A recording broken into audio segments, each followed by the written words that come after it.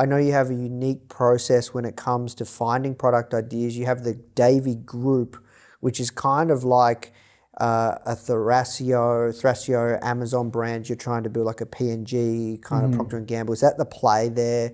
And you're just always testing different brands? Is that? Yeah, I think the play there is probably a bigger topic. Like how I find products, I'm generally looking for trends globally. That's how calming blankets and all my products have kind of come about.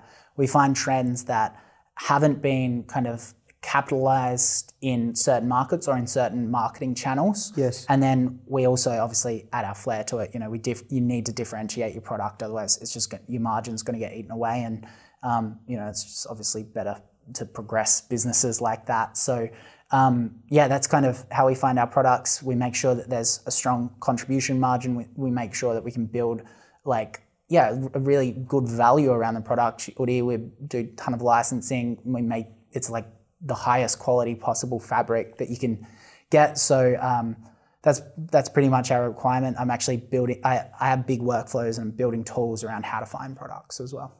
Hey Foundr fam, we hope that you loved that clip. If you did, you can click through right here to watch the full interview. You don't want to miss this one. See you there.